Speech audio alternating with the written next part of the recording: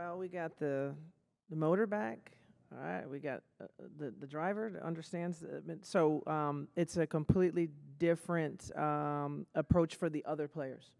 So a lot of people will celebrate their 2 stars, and these two are definitely stars, and they're complete basketball players.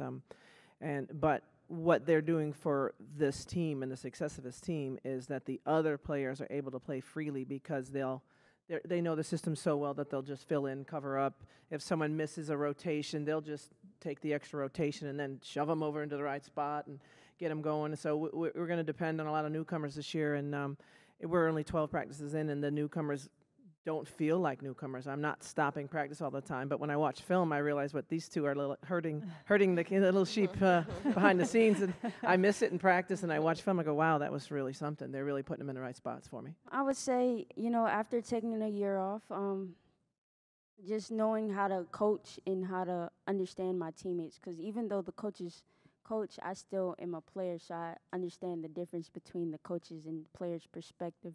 So being able to articulate it with my teammates and tell them, hey, you got it next time, do this or do that.